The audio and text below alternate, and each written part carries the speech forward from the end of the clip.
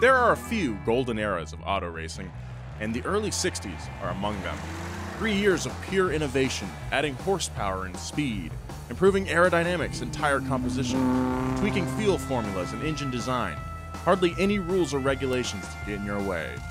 And now imagine watching as that very same innovation crashes, burns, not just into flames, into a giant fireball, an impenetrable screen of flames and black smoke. A crash so big it killed 2 people, halting a 1 million person event and almost killed the sport of racing dead in its tracks. That's what happened at the Indianapolis 500 in 1964. This particular year, the Indy 500 was riding high. The race hadn't had a casualty for 5 years, and there was an estimated crowd of over 1 million fans. And in the post-war era, motorsport was more popular than ever. But on May 30th, 1964, everything changed with one of the worst crashes in Indy history. A crash so bad it stopped the race, something that had never happened before. Today on Past Gas, 1964 Indy 500. What made it one of the most awful days in racing history? Who was to blame for the 2 casualties? And ultimately, what did the tragedy lead to in terms of the Indy 500 and racing in general? We're giving you the whole story of the year they red flagged the Indy 500. So light up your cigarette and don't buckle your seatbelt, because your car doesn't have one. It's 1964, and we're hitting the most famous oval in the world. Past Gas Podcast. It's about cars, it's not about sports. Big thank you to our sponsor this week, longtime partners of the show. You know what I'm talking about. It is Valvoline, the original motor oil. Not only is Valvoline the first patented motor oil brand, they've also had many firsts in the industry. Valvoline had the first high mileage oil, the first synthetic blend, the first racing oil. Those are all pretty good firsts. I don't know. I'm not in the oil business, but the first high mileage, first synthetic blend, and first racing oil, that sounds like pretty important firsts, okay? Guess what? They've never stopped innovating. Valvoline is constantly reinventing formulas to provide the ultimate protection for every engine on the road today, including mine. That's right, I've got Valvoline in my car.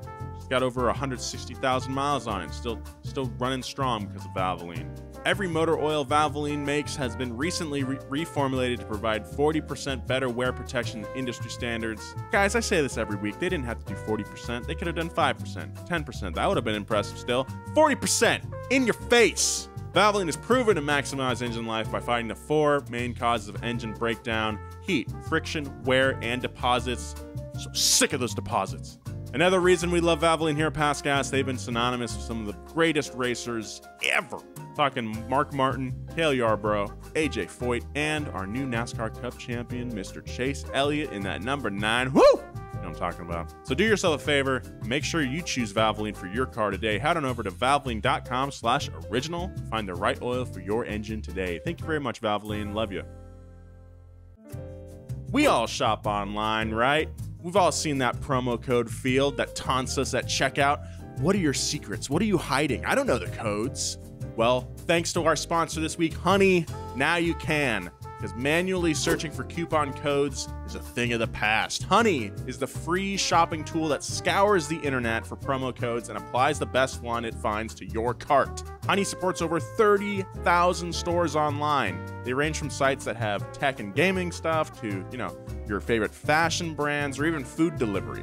It's actually pretty amazing. Here's how it works, guys. Imagine you're shopping on your favorite sites, and when you go to checkout, the Honey button drops down, and all you have to do is click Apply Coupons. You just wait a few seconds as Honey searches for the coupons it can find on that site. If Honey finds a coupon that works, you get to watch those prices drop, baby.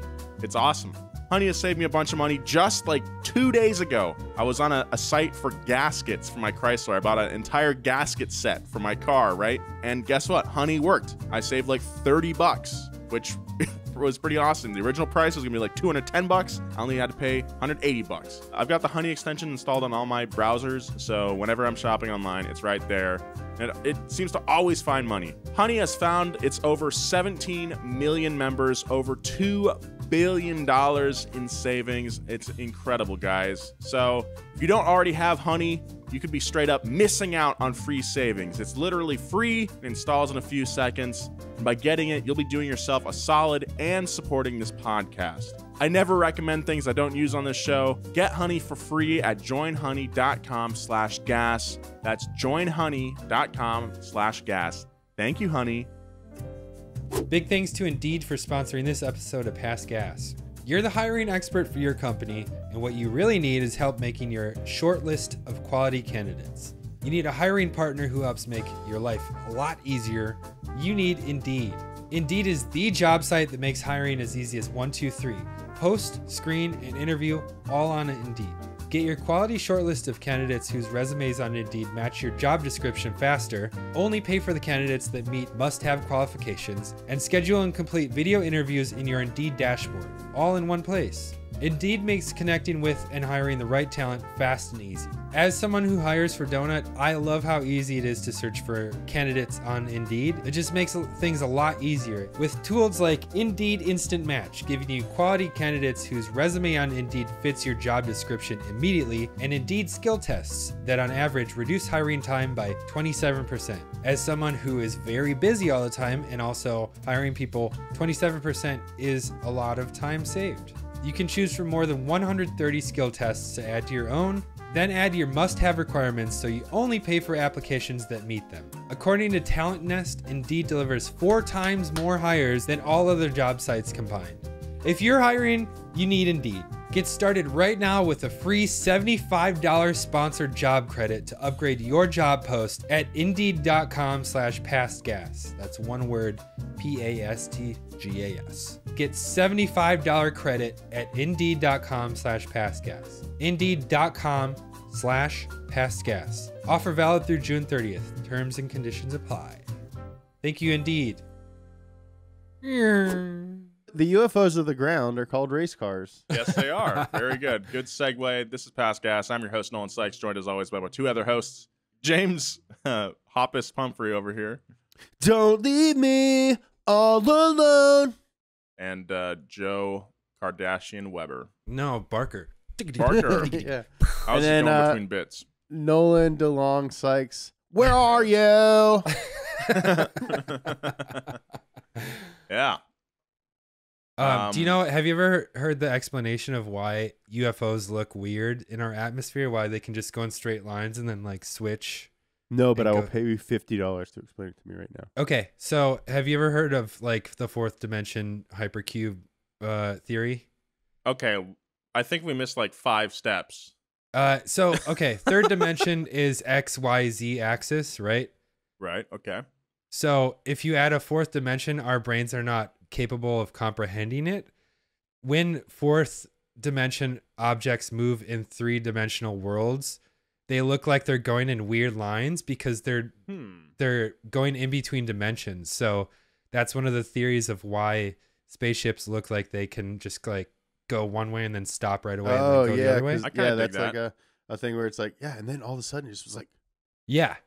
I'll show you the video like because it explains it a lot better. It's cool. I've always understood though that I've always understood this that the 4th dimension since I was a baby. Yeah, since I was a baby, I always knew that the 4th dimension was time though. How does that factor into it? It's like the Tesseract is the 4th dimension, which is the hypercube, and that's like a cube inside of a cube. And it just trying to explain it is like breaking my brain right now. So gonna have to hit that CBD pen before I dive into this. It sounds like. Anyway, this is a car podcast, not a Kardashian extraterrestrial podcast. As much as I would like to do one of those, That'd be sick. Hey, why haven't the Kardashians done anything with cars yet? Well, Joe, there's that famous episode of Keeping Up with the Kardashians where Kim gets her first Bentley. If you haven't seen that one, and then it just becomes a whole thing. It's her first Bentley, and then she goes to Del Taco, and then she cries because she totally shits her pants. That classic episode. Yeah, classic episode. Kris Jenner and Brody Jenner both like shit their pants too in the back. And they're just fucking all shit their pants. It's terrible. Cool, the 60s. Yeah. The 60s was a new era in motorsport. Many of the people interested in racing were World War II vets craving an adrenaline rush. Most of these drivers had day jobs and raced on nights and weekends. As more and more people became interested in cars and racing, smaller racetracks, known as bull rings, typically less than half a mile long dirt tracks, started popping up all over the country. There's a few in SLO County, where I'm from. Santa Maria Speedway. There was one actually in Atascadero. There was a short dirt oval. It got paved over though.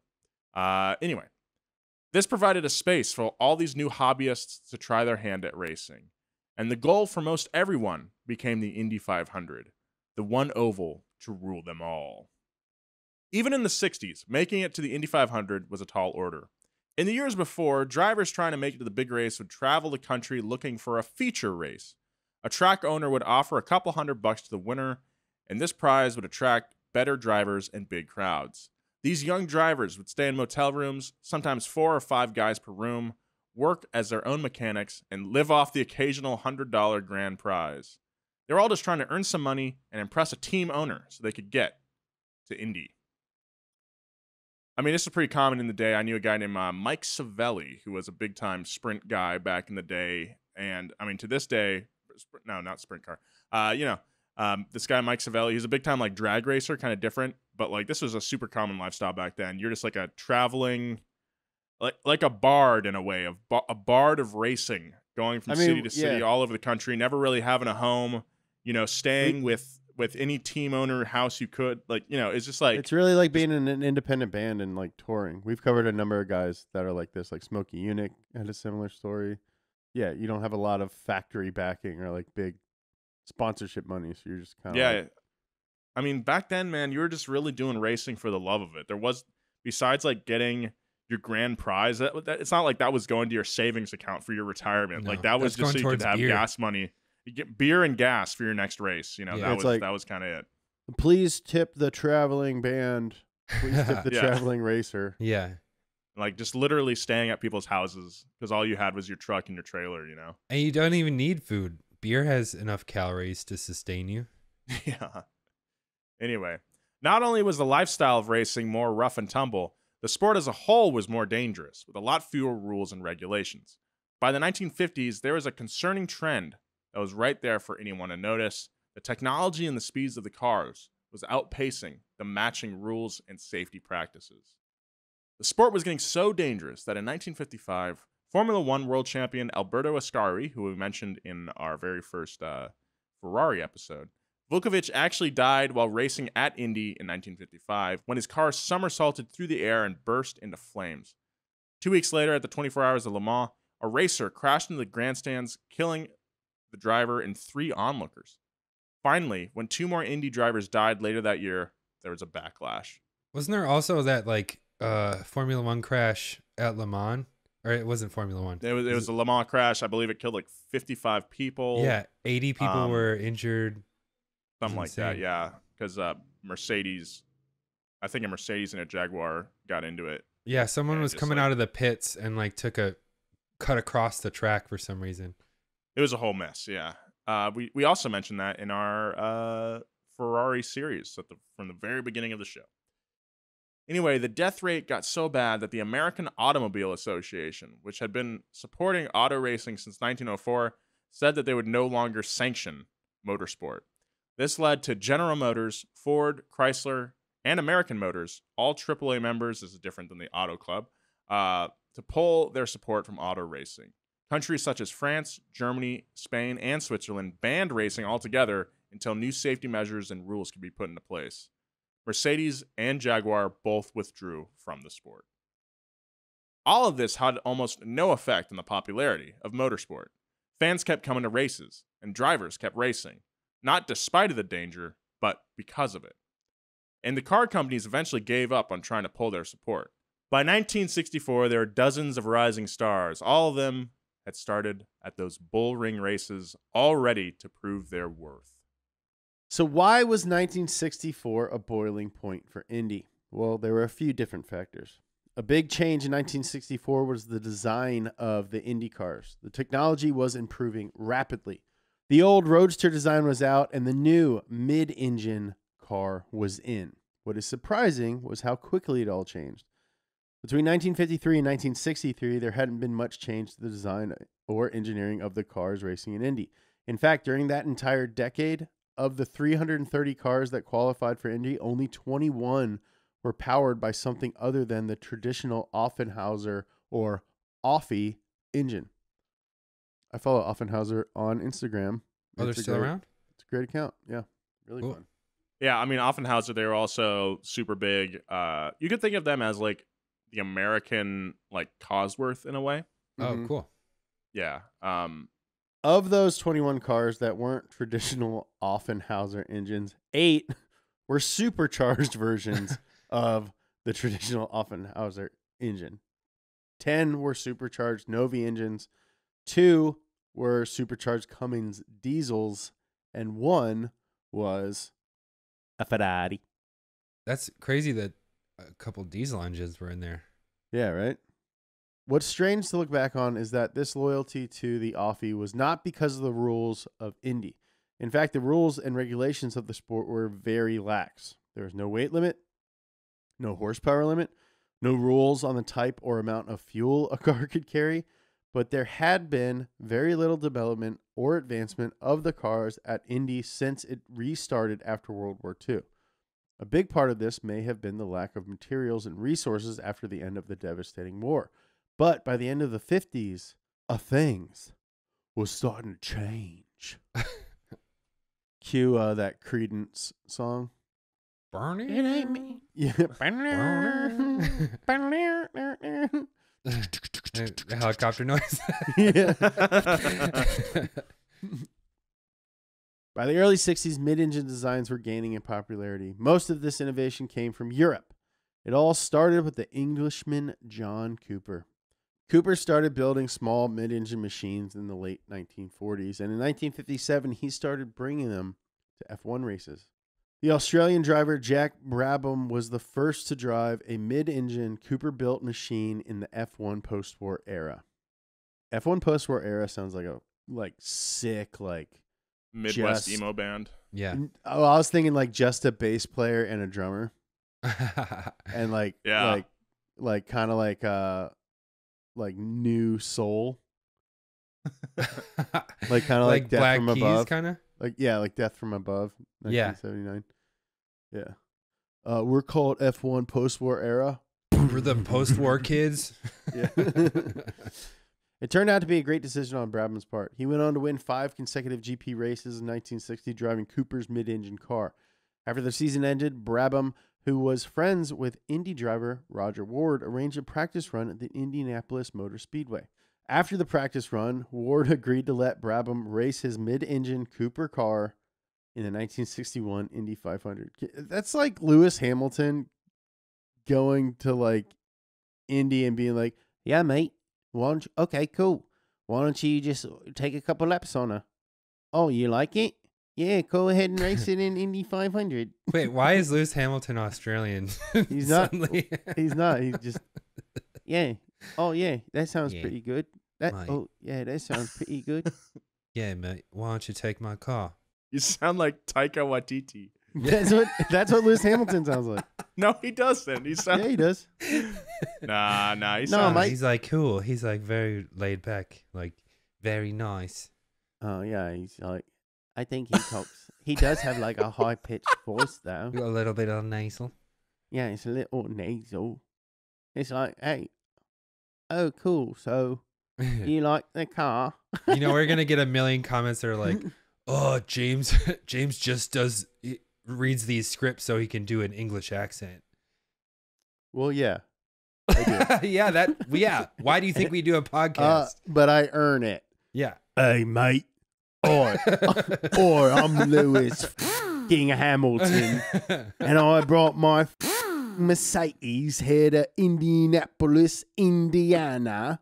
Why don't you take a couple laps around this here course? Yeah, that's Lewis Oh, Bricktop Hamilton. You like it? Well, why don't you drive it in the next NASCAR race, my little piggy? Everything he's saying is really nice, but he says it really aggressively. Mm-hmm. The mid-engine Cooper design wasn't a perfect Cinderella story. Brabham placed 9th and ultimately decided not to come back to the Indy in 1962. But the changes had been set in motion, and the mid-engine car was there to stay. With Cooper and Brabham heading back to F1 in Europe, it left then newcomer Mickey Thompson, Ooh, we know him. I know, to take up the mantle of the mid-engine car. By the time entries for the 64 Indy 500 closed, nearly half of the cars were mid-engine. MT. Again, this is so like weird. Like, it's a guy brought his F1 car over from Europe, and remember, there's no internet now, so everyone's just like, "Oh, that looks pretty cool." Like, "Oh, you put it in the back." Oh yeah, Dang, it makes dude, sense. That makes a lot of sense. So you Yeah, don't get we'll like all smoky face and stuff.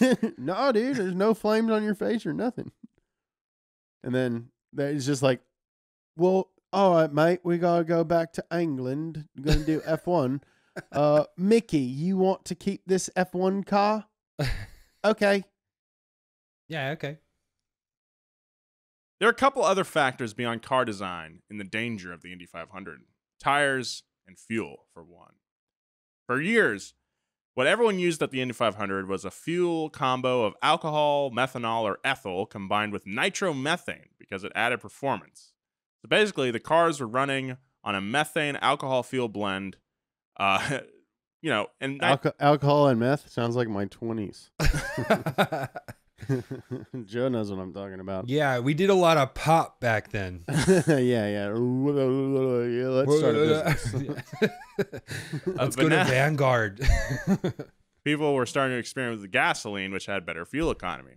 This caused some tension, and there was some debate over which was better. Louis Meyer, the co-owner of Offenhauser, whose engines were designed to run on racing fuel and not gasoline, said that gasoline was too dangerous to use in a high-speed oval race like the Indy 500. But many other people pointed out that the race fuel was just as dangerous because alcohol fires were hard to see and almost invisible when they happened.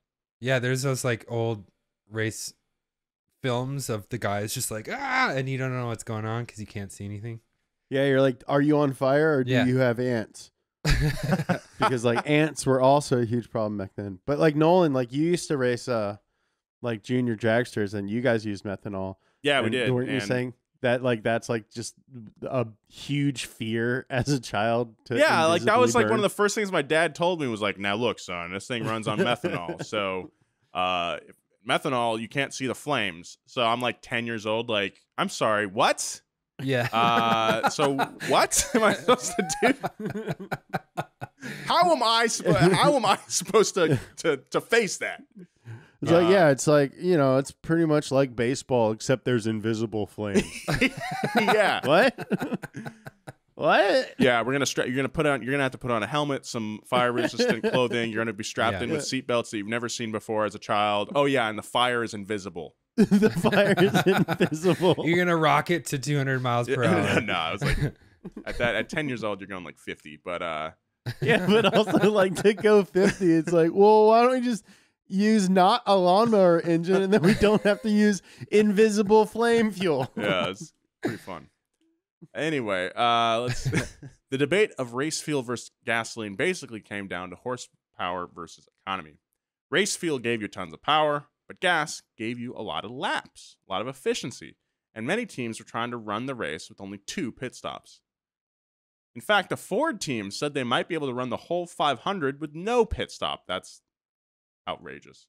But it also meant that they had to carry between 80 and 90 gallons of gas. Oh my God. That's just like a rolling bomb. Yeah, to put that into perspective, like the average gas tank is probably 15 to 16 gallons, right? Yeah. My Impreza is like 10. 90 gallons. Yeah, wild. It's like a That's like 3 pickup trucks. Jeez.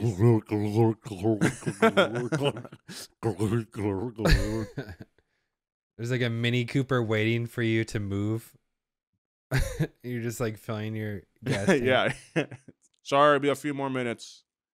Big tank, sorry. I forgot my Slim Jims. I gotta run in real quick. Well, into this debate stepped our man, Mickey Thompson. He was known as the King of Pop for the fuel blends that he created. King of Pop. Before Elvis, mind you. King of Pop is Michael Jackson. Yes, Elvis. Michael Elvis, yes. But Thompson was also starting to work on his mid-engine cars, which offered less space for fuel storage. So what did Thompson do? Well, he started hanging a large, hard rubber bladder on the inside of the rails of his cars. So like he had fuel bladder reservoirs. Exoskeleton? Well, this was like in the frame rails of the car. Oh, okay. So like lower center of gravity, all that weight was just. He didn't have a huge gas tank, so he just filled the whole car with gas. Like, how does that affect handling? Like, just having a ton of liquid.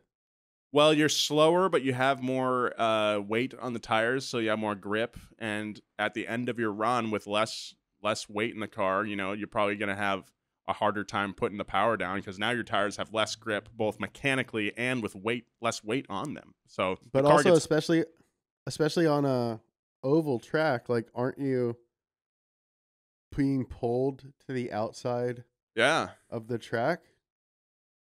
Like, I mean, you can feel this when you do like iRacing, for example. Like this is still factored in. The beginning of your run, you're fat and slow, but you have reliable grip, and by the end of your run, you're sliding, and but you're light. Yeah. Look, I've played iRacing. I know exactly what these guys have gone through. A big thanks to Sunday Lawn Care for sponsoring this episode of Past Gas. Can I ask you guys a question? What's stopping you from taking care of your lawn? For me, it's a bunch of problems. It's too many problems for me to mention. There's pests, there's dry spots, there's weeds, there's all these things that all make it so hard for me to just go outside and take care of my lawn. But the good thing about Sunday Lawn Care is they make it so easy, you can't not take care of your lawn. Sunday's more than just a lawn care product. It's a custom lawn care plan with a variety of ways to help you grow a beautiful lawn, control weeds, and remove pests. Those are all my problems, actually. They take out all the guesswork and unwanted chemicals from the equation so you can grow a beautiful lawn that's better for you, better for pets, better for the planet. What I like most about Sunday is that I didn't have to do anything for them to send me stuff. You put in your address. Using satellite images, they figure out exactly the square footage of your lawn, the chemical composition of your soil, and the climate, which is all stuff I didn't know. It's not just the free lawn analysis, it's really cool. They send you a package quarterly with everything you need to take care of your lawn. All you have to do is input your address and they figure out everything for you. There's also add-ons like weed control, seeds, or pest control that are all super easy to use too.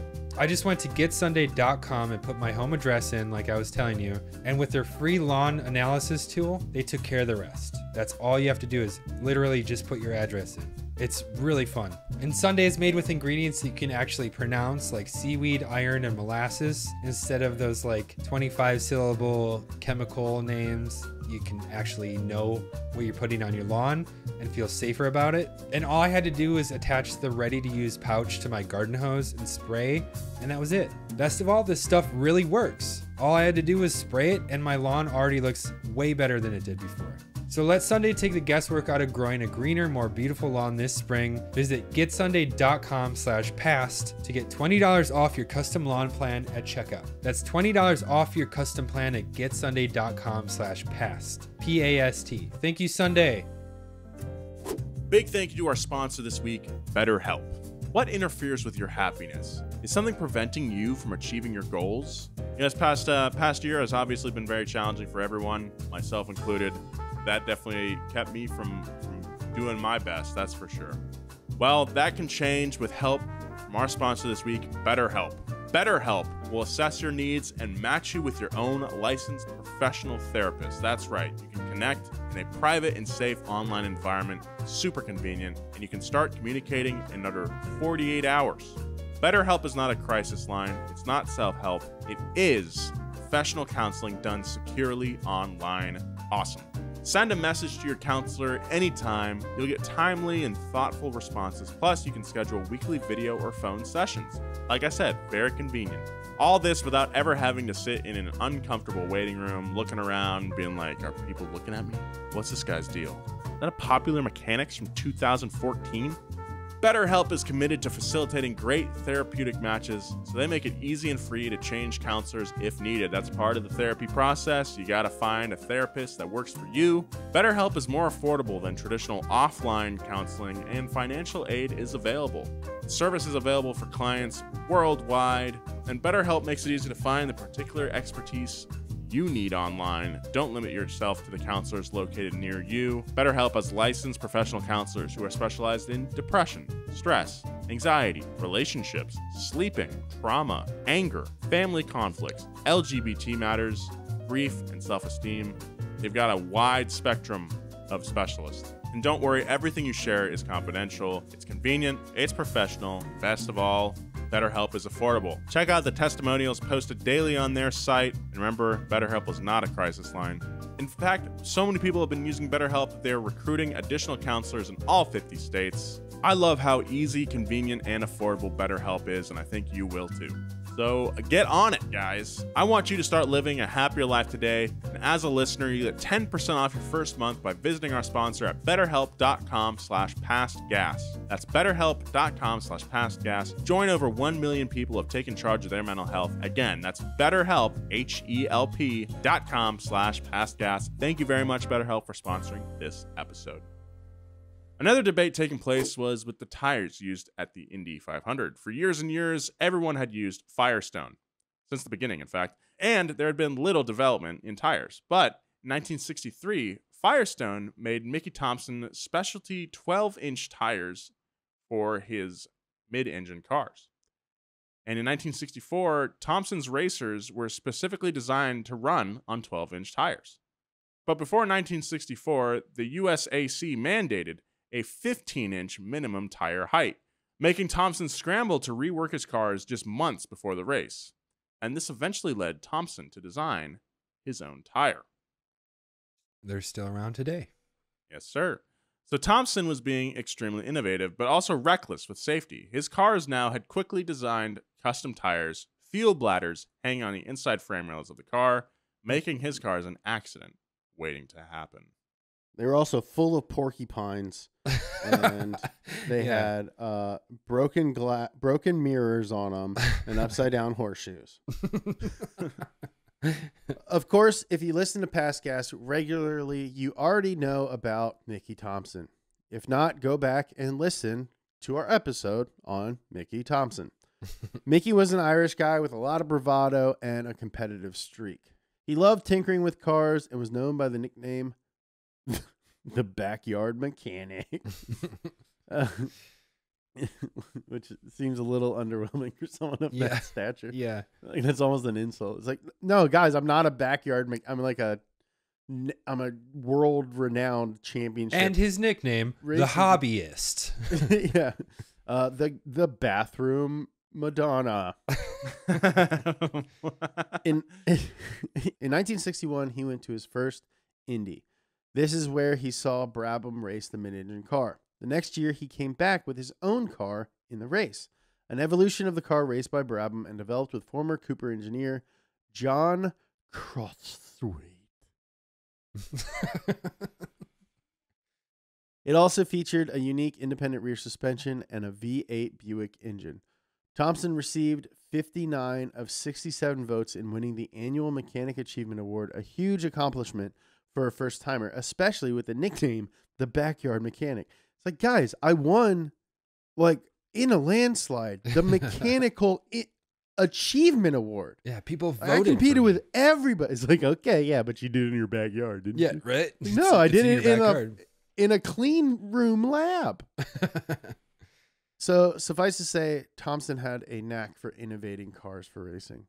After that, Mickey went back to Long Beach, California, and started working on his all-new car for Indianapolis in 1963.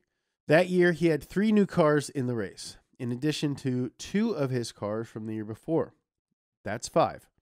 But Thompson had difficulty keeping drivers employed because his cars were hard to handle. All that innovation meant Thompson sometimes took chances and cut corners, but he kept innovating.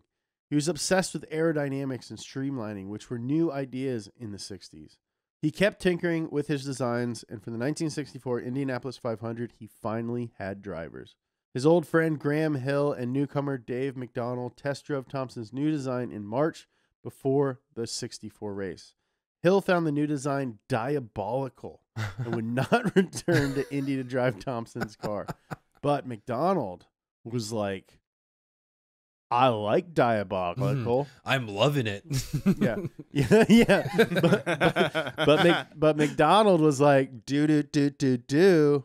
I'm loving it. You know what I really like about this car is the sloshing. Every time I take a turn, it feels like the whole car just sloshes around on these tiny tires. You know, you drive a lot of cars and you're like, man, I wish this thing sloshed more.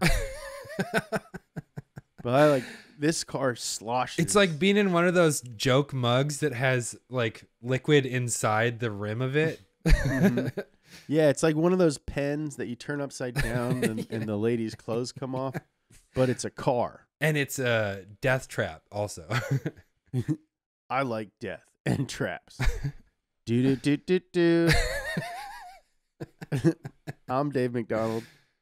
Dave McDonald is the love child of Dave Wendy's and Ronald McDonald. So, Thompson had been tinkering with the mid-engine cars and the aerodynamics, but one of the only drivers willing to take a chance on Thompson's designs in the 64 Indy was Dave McDonald. What was it about Dave McDonald that made him such a confident driver? And how did Thompson find his first-time Indy driver from SoCal? Oh, dude, they were in line at Wahoo's Fish Taco, and they both ordered the same tostada bowl. Dave McDonald was a shy, timid guy from Southern California. He loved cars and racing, and by the late 50s, McDonald was a top local drag racer. Awesome. He drove a series of Corvettes and held almost every class and strip record in the Southwest. Damn, this guy's sick. Your grandpa probably knew him, right? I mean, probably, yeah. I probably like 2 degrees removed from this guy. And if he didn't win a race, weird. I'm looking at a picture of Dave McDonald. He looks way more like Nolan than Nolan's dad or grandpa. Whoa, that's crazy. And actually his order at Wahoo's was the same thing that Nolan always orders at Nolan, Wahoo's. You always order this Baja Tostada.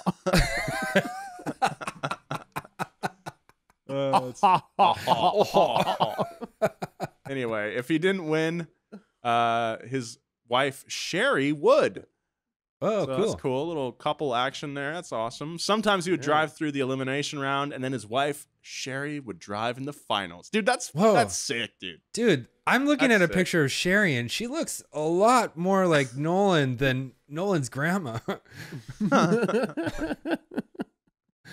Anyway, not only was McDonald a great driver, he was also a gifted mechanic, and he would do car repairs and tune-ups on the side to help pay for his racing. He especially loved Corvettes. One story claims that McDonald once listened to a customer's Corvette over the phone and successfully diagnosed the issue. That's sick. That's This guy's cool. awesome. I love this guy. McDonald's success at the drag strip attracted the attention of Don Steve's Chevrolet, a dealership with a history of racing involvement. Steve, you don't really hear that anymore. There's not like many dealerships outside of like exotics that have race teams. Steve's offered him a job as a driver and mechanic for the 1960 season, and McDonald accepted. As soon as he started racing, it was clear that the man had a gift. In 1961, at Riverside Drag Strip, he set a new class record. He went on to win 9 straight road races to open the season. This guy is just multifaceted, a real Swiss Army knife behind the wheel. All the success started to make McDonald a fan favorite on the West Coast. The best coast, dude.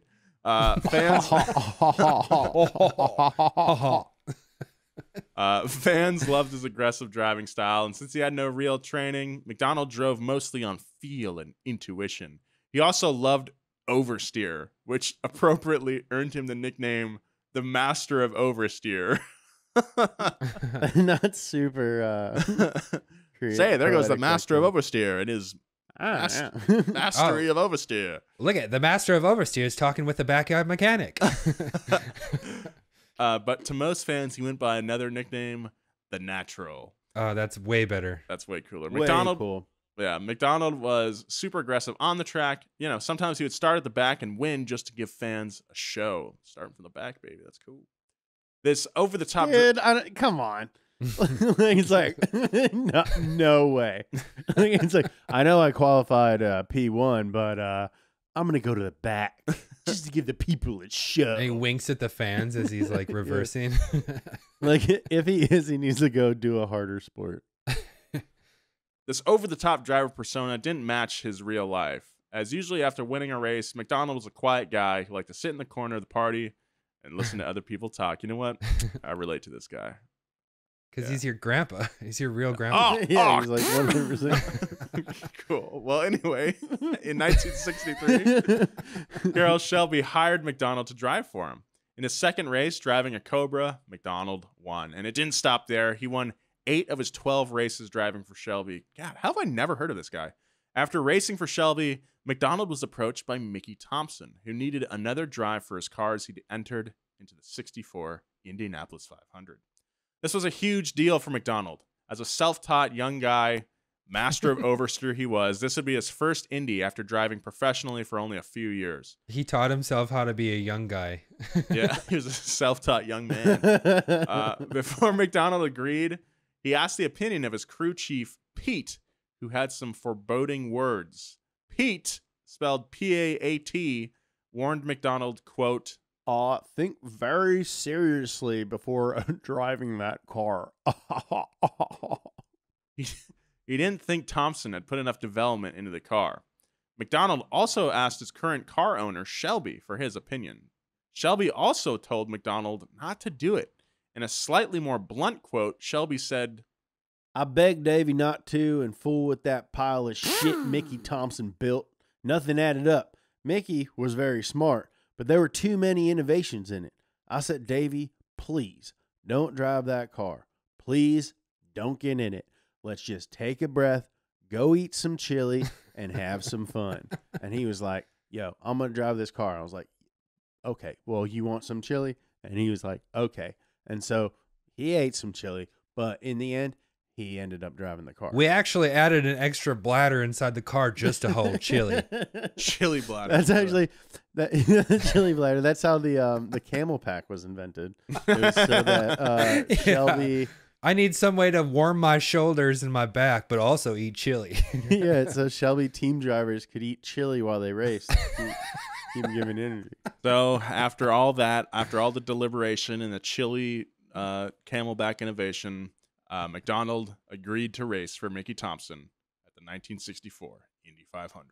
The 1964 Indianapolis 500 wasn't just a big deal for Thompson and McDonald. There was another driver ready to compete who had a lot on the line. Someone who had been driving at Indy for years. A guy named Eddie Sykes. Sykes couldn't have been more different than McDonald in both personality and driving style. I've had enough health problems that I would not be even as a child I wouldn't have been able to survive in this era, but I do wish I could go to the parties. Yeah. Race car parties in the 60s. So sick. Just Mickey Thompson, Carroll Shelby. They would think we were so funny. And it's always at a place called the Starting Line in Riverside. Yeah. The checker stop in Irvine. Yeah. We would be we'd probably have a radio show and a vaudeville sort of USO tour. And do a Christmas special on CBS every year. Yeah. It's the guys from Donut Media. Hey guys, Donut Media. And it's hey, Pumphrey, do your one bit. We have to put out a video basically every day. But if we lived back then, we'd have to make 4 jokes a year. Yeah. And they'd be like, hey, say that one joke from 2 years ago. I was like, okay, guys. Hey, what's the difference between a car and a car without a roof? Classic.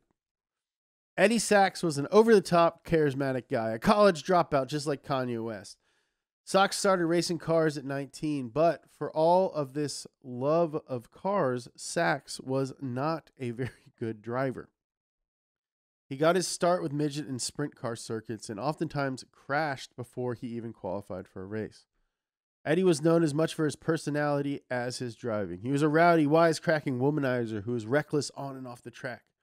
He was a fan favorite, but his attitude often pissed off fellow drivers. But Sykes loved racing and would do anything to stay in the game. This guy either rules or sucks. Yeah. No in between. He sacks. Yeah. During the offseason, he worked odd jobs. He was a bellhop in Miami, a cab driver in Los Angeles, and even ran a nightclub. Whatever his side jobs were, he kept coming back to racing. And by 1952, he won his first event. Throughout it all, Eddie's goal was always the Indy 500. He first tried out for Indy in 1953, but failed his rookie test. By 1956, he passed that test, but didn't qualify to drive in the race until 1957. Finally, by the 60s, Sykes had proven his worth and was becoming a sought-after driver. Al Dean, owner of Dan Van Lines. What? Dan Van Lines. One of the elite Indy teams was interested in Eddie, but Dean's chief mechanic didn't like Eddie, saying he was loud, almost boastful. His all-consuming interest was selling Eddie Sykes. But Dean hired Sykes anyway. I don't like him, but I have a lot of other choices, so I'm going to hire him anyways. Once he was on the team, Sykes was constantly running his mouth and got into fights with fellow drivers Roger Ward, Jim Rathman, and Parnelli Jones. Parnelli Jones. Parnelli. Maybe I'll name my kid Parnelli. Parnelli Pumphrey. No, Parnelli's a great name. Parnelli Weber. No. Parnelli Sykes. I think so. I think that's the move. Yeah, that's a good one. I'm going to name my kid Jethro. Nolan, you should name your kid Soren. Soren no. Sykes. No. No. I mean, you should name your kid Bison. Bison Sykes. Bison? No. Yeah. I'm not doing any of those like new agey LA kid names, okay? What are you going to name your kid then? Space Captain. Pumphrey James Sykes. The year before at Indianapolis in 1963, Sykes had lost control of his car and spun out. He partially blamed oil that had been spilled on the track, causing his tires to start sliding. At the victory luncheon after the race, Sykes spent the entire time heckling Parnelli Jones. Sykes was such a jerk during the luncheon that Jones didn't even want to talk to him when Sykes came up to him at the bar after the lunch. Jones said that Sykes was lying to reporters, saying that it was Jones who spilled oil that made Sykes lose the race. Sykes then called Jones a liar. Jones responded with, "Call me a liar again, and I will bust right in your mouth." What? Oh, no. I think you said missed the U. But... That's an actual quote. Call me a liar again, and I'll bust you right in the mouth. To this, Sykes responded, "You're the liar." and as promised, Jones punched Sykes in the mouth, and they wrestled on the ground until separated. That is like, fights are so embarrassing. Yeah. It's just like, you have this like idea that you're gonna like do like some like transporter type or something. Yeah. But then like it's like, hey, you want to like stretch out your shirt and get your face real red, and, like maybe like skin your elbow. It's like, yeah, that's what I want to do. Do you want to both lose our dignity at the same time? You want to like remind yourself that you don't exercise at all. Yeah, it's like 2 punches before you're winded. Yeah, it's like it's pretty amazing that this interaction is so well documented. Like, who is writing down, oh, Jones says you're a liar, and then Sykes says you're a liar? Well, it's not exactly like mind-bending dialogue. So Yeah. But it's also like the 60s after the Indianapolis 500. So like everyone's wearing like turtlenecks and sport coats and smoking cigarettes with like long extensions and drinking. Like there's journalists. Hunter all S. around Thompson's them. there. Yeah. Hunter S. Thompson's like, and then Penelope Jones said to Sykes that you're the liar. And after the fight, Sykes' wife Nance worked fast, taking some of her mascara to blacken his eye for photos. Damn, Nance, you a down ass bia. Then she put a miniature black flag in his mouth, telling reporters, quote, "His mouth has been black flagged." That was Eddie Sykes and his wife. The fans loved him, calling him the Clown Prince of Racing. Eddie was convinced 1964 was going to be his year. He even told Nance that as soon as he won the Indy 500, he's going to retire from racing. It wasn't worth the risk. Dude, Nance is tight. Yeah. Where did she find a little tiny black flag? She had it on her just in case, bro. My guy's going to get in a fight, and I'm going to use this. He runs his mouth. I can't wait till he gets in a fight so I can tell him he's been black flagged. Another thank you to our sponsor this week. You guys heard me talking about him before. It's Valvoline Motor Oil. I can't believe I get to say that they're sponsoring one of our shows. I've had a deep appreciation for Valvoline ever since I was a little kid. I had a little Mega Blocks model of Mark Martin's number 6 Valvoline car back in the day. Great looking car. And this is some good looking oil. Let me tell you about it. Valvoline is the original motor oil. Not only were they the first patented motor oil, like I keep telling you guys, they've also had many firsts in the industry. Get your first high mileage oil, your first synthetic blend oil, your first racing oil. A lot of great firsts, if you ask me. And they never stop innovating, okay? Valvoline is constantly reinventing their formulas to provide the ultimate protection for every engine on the road today. In fact, every motor oil Valvoline makes has been reformulated to provide 40% better wear protection than industry standards. 40%! A lot. 40%. Come on. It's almost 50%. Valvoline has proven to maximize engine life by fighting the 4 main causes of engine breakdown: fucking heat, friction, wear, and deposits. You just don't want those in your engine. Valvoline fights all of those. Another reason we love Valvoline here at Past Gas is that they're synonymous with some of the best racers in the dang business. They sponsor a lot of great racers like Mark Martin, the aforementioned number 6 Taurus back in the 90s. Great looking car. You got Cale Yarborough, AJ Foyt, and NASCAR Cup champ Chase Elliott, that number 9 car. Seems like a cool dude. If you want to be a cool dude or dudette, do yourself a favor and make sure you choose Valvoline for your car today, just like I have. I trust it with my car, and you should too. Head on over to valvoline.com/original and find the right oil for your engine today. Thank you, Valvoline, for sponsoring this episode. Big thanks to Indeed for sponsoring this episode of Past Gas. Indeed is the job site that makes hiring as easy as 1, 2, 3. The first 3 numbers of the alphabet, actually. Post, screen, and interview all on Indeed. If you're hiring, you need Indeed. As someone who hires people at Donut, I think Indeed is an invaluable tool to use. It makes everything so much easier, and if you can just set your parameters, you can make things so much quicker and more efficient. And as someone who is very busy, I really appreciate Indeed. Some cool things about Indeed. As soon as you sponsor a post on Indeed, you get your quality shortlist from resumes on Indeed that match your job description. So it's not just a big smattering of applications. Choose Indeed and join 3 million companies worldwide who use Indeed to hire great people and help grow their teams faster. Indeed is the #1 source of hires in the US, according to Talent Nest. Indeed delivers 1.5 times more hires than even internal referrals, according to Talent Nest. With Indeed Instant Match, over 80% of employers get quality candidates as soon as they sponsor their job post. 73% of all online job seekers in the US visit Indeed each month, according to ComScore. Join over 3 million businesses worldwide that use Indeed to hire great talent. Get started right now with a free $75 sponsored job credit to upgrade your job post at Indeed.com/pastgas. Offer valid through June 30th. Terms and conditions apply. Thank you, Indeed, for sponsoring this episode.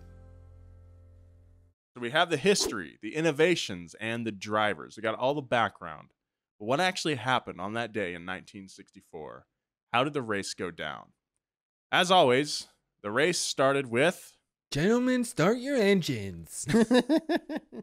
As the green flag waved, the race got off to a clean start with Jimmy Clark, Parnelli Jones, and AJ Foyt in front. In the third row was Lloyd Ruby, Len Sutton, and Don Branson. Behind in the fourth row was rookie Walt Hansgen and Jim Those are fake names. Those are fake names.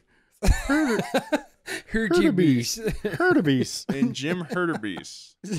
Drivers fighting for position were now running 3 and 4 wide as they approached the first turn. 2 other rookies start up front, McDonald and Rooney Duman, who both moved to the bottom of the track. Sykes followed Hurtubise to the outside, moving in front of Johnny Rutherford. Sykes and Rutherford carried their momentum into the first turn, moving past Duman and McDonald. So Sykes and Rutherford they got speed. They got a good run coming out of the first turn, moving past Duman and McDonald. And clinging to the inside of the track was one Bobby Unser. Drivers Marsham and Ward passed Jones on the back straightaway, and by the second lap, Gurney was past Jones and Foyt. McDonald passed Sykes and Rutherford on the low side between the first and second turns as they started lap number 2. Rutherford said later that when he saw McDonald, he thought to himself, whoa, he's either going to win this thing or crash. McDonald was soaring. Maybe it was the combination of the slow start, crowded lines of cars in front of him, how well his Thompson car was handling with a full load of fuel, or maybe it was pure adrenaline. But McDonald was going big and driving aggressively as he was known to do. Like he's leasing a car from Rusnick. Well, also, I mean, this car, yeah, okay. That's pretty funny. Pretty funny. That got me. Nolan thinks it's pretty funny, Joe. I think it was pretty funny. Joe's one of my favorite comedians. Okay, I don't have to. Thanks, dude. McDonald was behind drivers Franson, Sutton, and Rothman. He passed all 3 of them before the 4th turn and moved into 10th place. So he's climbing up through the field.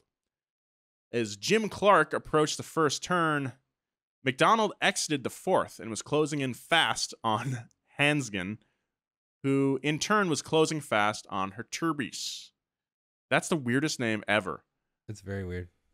Hurtubise. McDonald started edging his car to the left to pass Hansgen as they moved down the front straight, okay? So he's going to the inside. A split second later, Hansgen made the same move on Hurtubise, forcing McDonald to veer left again, so he has to go even further inside. Then it happened. McDonald lost control of the red Thompson. His car turned a full 180 degrees and went sliding backwards towards the inside wall. He had the front wheels turned in full opposite lock and the brakes jammed in an attempt to slow his car down. At the last second, he turned and hit the wall. The rubber bladder holding the car's gasoline was on the left side of the car, and even though the impact was on the right side of the car, the force of the crash tore the neck off the bladder from the refueling cap, shooting a stream of gasoline across the car and onto the hot exhaust pipes. The gas ignited, immersing the car in flames. McDonald's car hit the inside wall and bounced off of it, sending him back into oncoming traffic, completely engulfed in flames. The strength of the impact threw his car to the left another 180 degrees, and the nose of the car was headed towards the outside wall this time. The right rear suspension was destroyed on the initial impact and dug into the track, pivoting McDonald's car yet again, the jerking movement spilling more gasoline onto the fire. McDonald was sliding back across the track, pulling a screen of orange flames and dense black smoke behind him. Behind McDonald were the 3 drivers he had just passed, Branson, Sutton, and Rothman. All 3 drivers didn't hesitate. They stayed in the natural high groove coming out of the 4th turn, and running flat out, they made it past the sliding and burning car.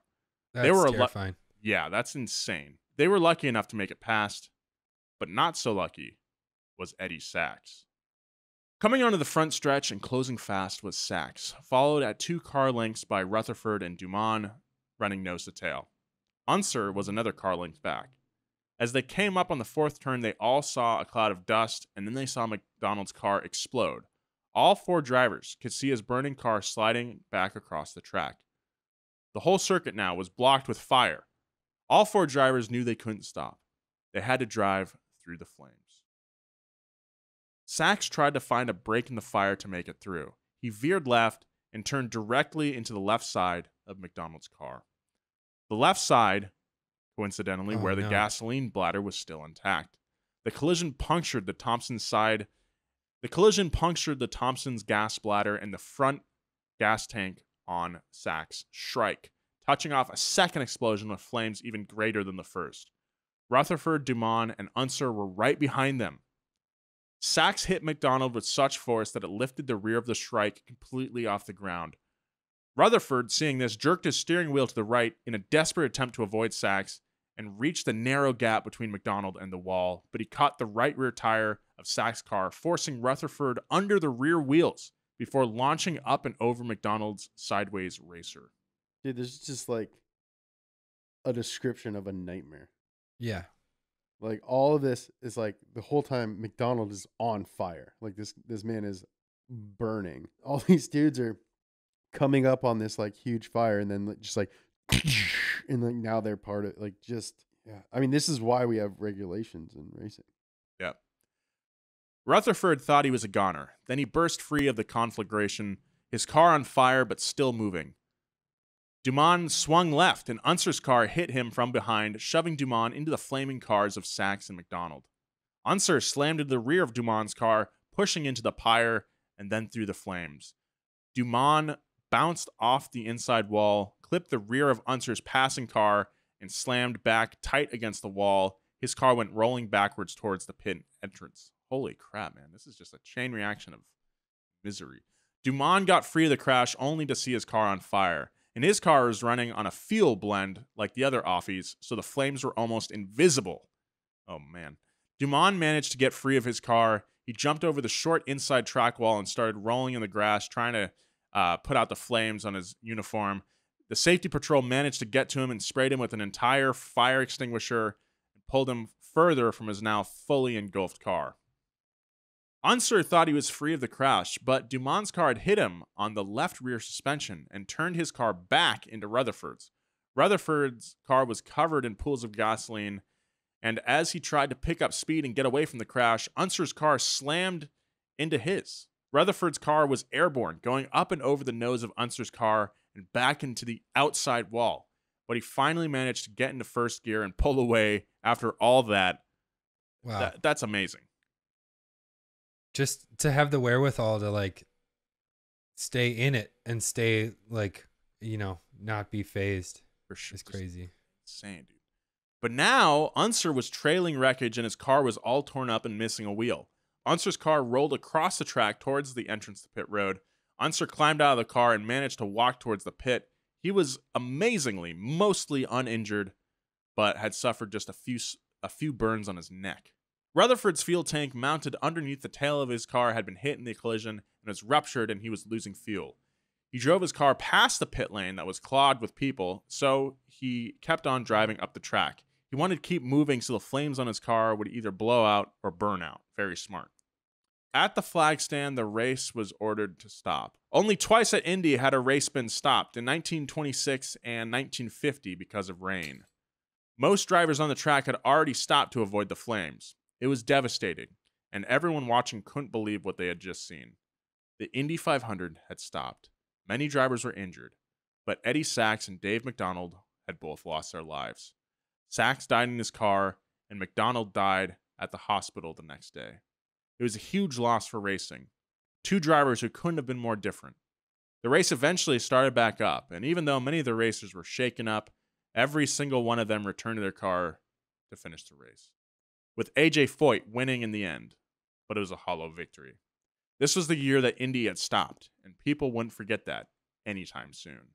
In the few weeks after the race, there was a lot of blame thrown around. A.J. Foyt blamed the gasoline in the mid-engine car. Many others placed the blame solely on Thompson and his reckless, not thought-through car designs. In the press, there were calls to end the 500. The Chicago Tribune printed an editorial calling to end the Indy 500. A local CBS news anchor called for the end of the race. And the Washington Post sports editor said, "There is a new revulsion towards the speed carnival.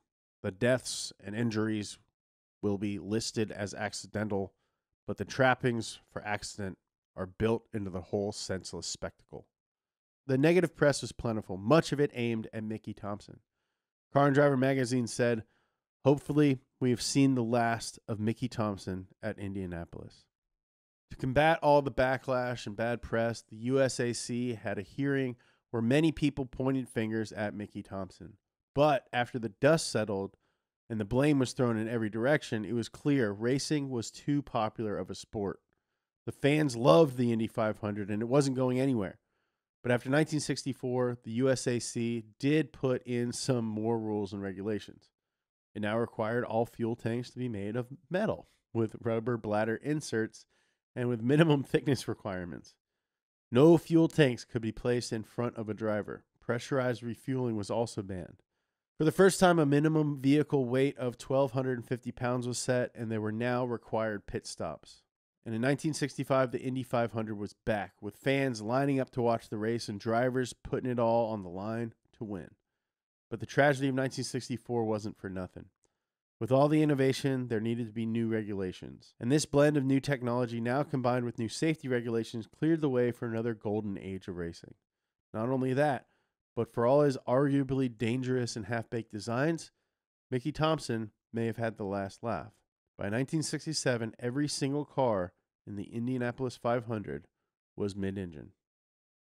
Our source for this episode is a book called Black Noon, if you'd like to learn more. It's all about this huge tragedy. Yeah, man. I mean, to this day, like, you know, Indy cars remain mid-engined, and safety innovations are still going on with the inclusion of the aero screen for, I believe it was last season was the first season maybe, or the season before that. Very recent. Essentially like a windscreen, you know, and a sort of halo design that keeps cars from coming in, keeps large objects from entering the cockpit and you know, injuring drivers. And there was this I think it huge, looks badass too. it looks great. There was actually a big crash at the latest IndyCar. I can't remember, I think it was at Texas, where the halo definitely saved a lot of drivers from injury. So, you know, people might complain about safety getting more stringent in racing, and You know who doesn't complain about it? Drivers. yeah, drivers don't complain about it. If you're watching racing for the crashes and the destruction, I think you're kind of in it for the wrong reasons. Because yeah, nobody wants to see a crash. So yeah, safety is good, especially when these guys are just like some of the coolest figures in our kind of sphere, and you want to keep them safe. All right, well, that concludes this episode of Past Gas. So thank you very much for listening to Past Gas. As always, follow the show if you haven't. If you like this episode, follow the show. It really does help us out. No bull, it really does help us out. So No cap. no cap, dude. It helps us out so much.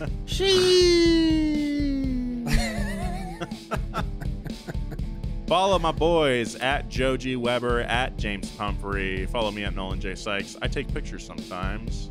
That's my new You're thing. really good, dude. You're getting so much better. Thank you, man. I appreciate that. Check out Joe on Twitch. Check out Nolan on OnlyFans. If you like Nolan's Instagram content and you want to see the real stuff that Instagram won't let him post, check out Nolan J. Sykes on OnlyFans. It's pretty risky. All right, that's enough. That's enough. Hey, if you want to get in contact with the show, hit us up at passgas@donutmedia.com. We have an email address now, and we'll read them. We'll read the emails. Yeah, we finally arrived in 1998. Got an email address. Be kind. Have a good Keep one. it juiced. I love you.